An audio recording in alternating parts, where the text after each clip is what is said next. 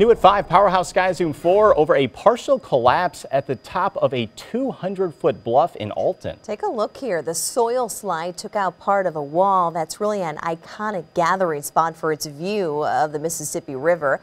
That bluff located on the west end of Alton above the Great River Road. Our Russell Kinsall is there live where he's been talking with the city and neighbors who live nearby. Quite a mess out there, Russell.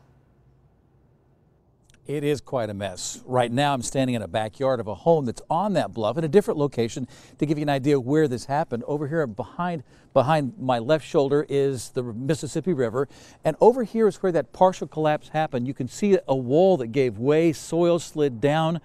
That's at the top of a 200-foot bluff, and that is a really popular location. You wouldn't believe how many people have a personal connection to that location that's at the edge of Riverview Park. I got married in the gazebo, and then we took pictures all along that wall. And so many people have. I mean, it's just an important icon for the city and for the neighborhood.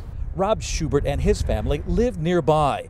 He says he was shocked when he saw how much of the bluff collapsed. It happened late Sunday or early Monday, but the trouble really began last summer when some of the soil slid during the heavy rains that caused flooding in the area. We were notified in July. It came to our attention, so we came up and we put some sandbags and things to deflect the water away from the wall in case it were to rain again. The city says the nearest home is not in any danger.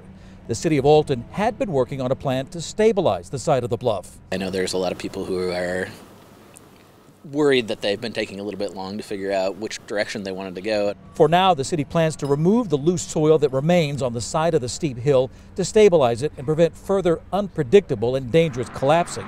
But any long-term solution will be dangerous, specialized work and won't come cheap. There's costs ranging, from almost $400,000, $380,000 to over $1 million. So there is a business at the bottom of that bluff, Abbott Machine Company. What's the risk of another slide making it all the way down there and putting that business and the employees inside in danger? We'll have the answer to that question coming up all new on News 4 at 6. Live at Alton, Russell Kinsall, News 4.